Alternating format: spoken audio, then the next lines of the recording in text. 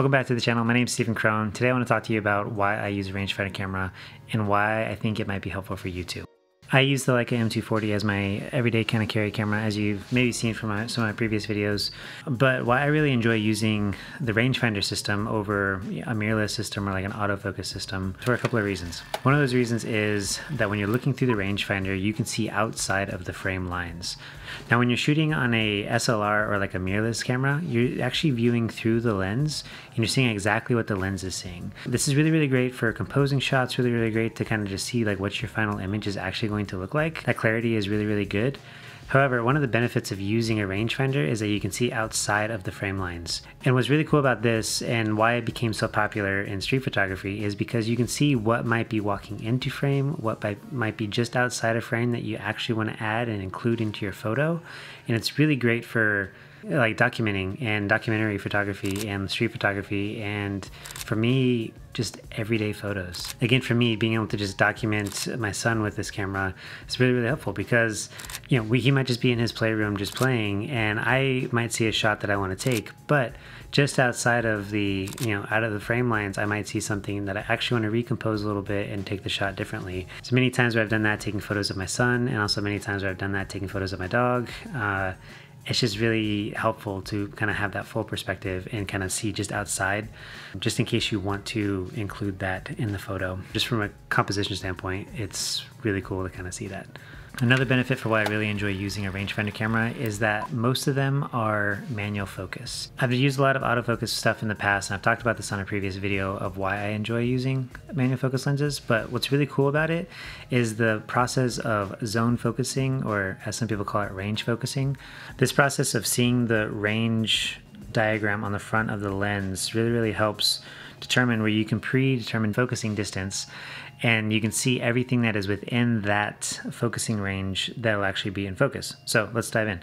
For instance, if I'm setting my aperture to f4, you can see that on the scale right here, if I set dead center at 0.9 feet, or sorry, 0.9 meters, which is roughly 3 feet. I can see here that between the lowest part, which is going to be 0.8 meters, and then just past 1 meter is going to be in focus in that range focus, right? So everything within that range at an aperture of f4 is going to be in focus. This is really, really cool, and this is really great for documenting, again, my son, who is 1 year old, who is just crawling all over the place, or like my dog, who is running all over the place. Pet photography is really hard sometimes for me.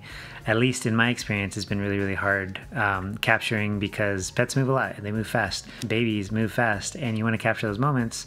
You can't always just crank up a fast shutter speed just to be able to capture that, because you really, sometimes you want that more bokeh, you want that more separation, so you want to go with a lower f-stop. And so that really helps focus to be able to do that, helps you kind of like predetermine what's in there, what's in focus. A lot of rangefinder like lenses can only do like a minimum focus of 0.7 meters, which is just under 2.5 feet. And for me, I know that roughly 2.5 feet is just a little bit beyond like my fingertips when I'm stretching my arm out. So I know that I can basically take, and I can go stretch my arm out, and I can take the camera, and I can know that roughly everything at the end of that is going to start the focusing.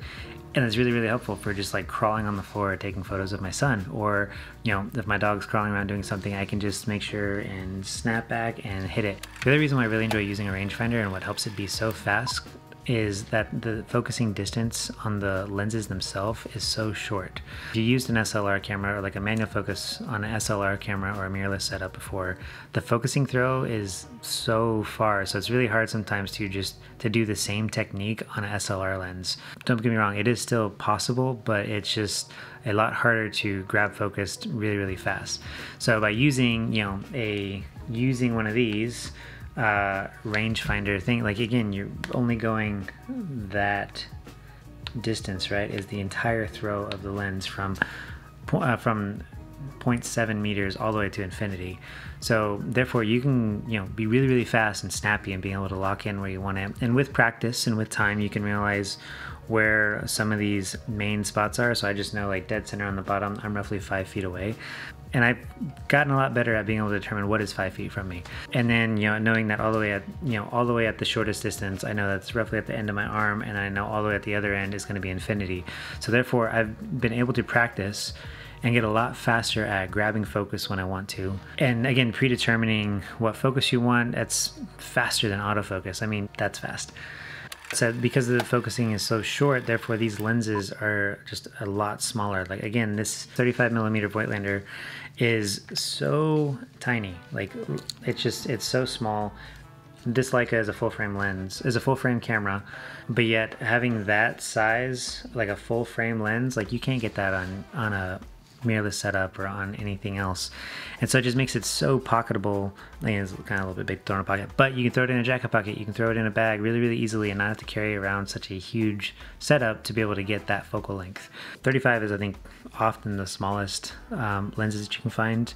28s get a little bit bigger, and then 50s and on, they kind of still get a little bit bigger, but it's just pretty insane how small, and because the optics don't need to be all that big because the focusing mechanism is just so much more compact. Using an autofocus system on like a mirrorless or a DSLR setup is great for many, many things, but I found that for pet photography and honestly for what I do most of the time, like just documenting stuff, it sometimes gets in the way. It often will focus on like a dog's nose rather than on a dog's eye where I need it to. Whether that's like the dog needs a haircut and so hair is getting in the way of their eyes, so therefore the camera can't fully grab focus on eyes, so therefore it grabs the next thing that it looks like, so on the front of their nose. And that just doesn't like grab the full focus and doesn't allow the full face to be in focus where I want it to be.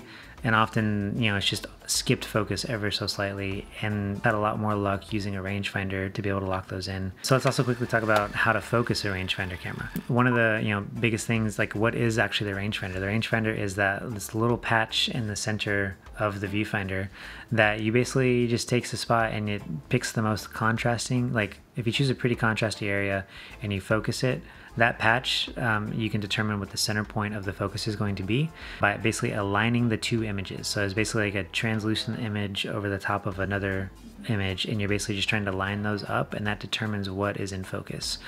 Sometimes it's really, really hard on old film cameras. Like the rangefinder patch actually gets like really, really dull, and it's really hard to see. I had an old Canonette for a while, and while I loved that old film camera, the rangefinder patch was very, very faint. It's really easy if you point it at something contrasty. So like if you can find something that you want focused that is contrast. Often I'll try to line up on people the edge of their face to try to like determine. You can see this line right here, and you can try to like line it up.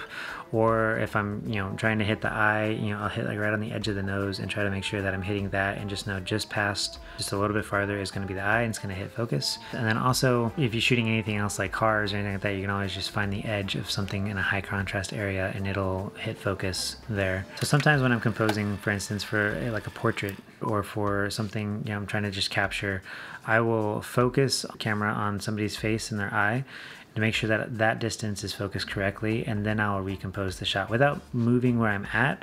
I will focus, make sure the center of focus, so like put the person in the center of the frame, focus to their eye, and then from there I'll move it and actually put them where I want them in the frame, whether it's in the thirds or it's, you know, what other rules that you want to follow, like camera photography tips and rules and stuff. At that point, I will determine where I want them in the frame, but now that I know that they're locked in and they're focused where I want them to be. The key with rangefinders is just practice, practice, practice.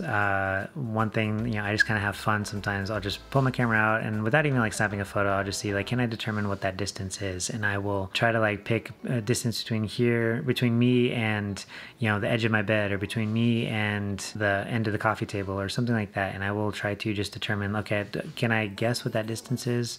And that helps me get better at guessing distances so that I can, you know, really be confident when I do range focusing to be able to know that that's actually the distance that I want it to be. So those are my couple of tips for why I enjoy using a rangefinder system. Let me know in the comments down below why you enjoy using a rangefinder system, or why you enjoy using other cameras.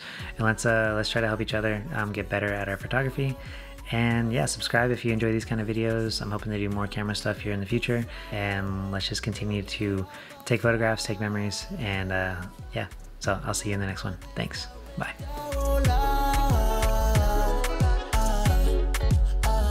Quiero sobrepasar los límites de tu figura, bajar por tu cuerpo y llevarte a las alturas. Tenerte sería una experiencia religiosa, este maón es otra cosa. Sigue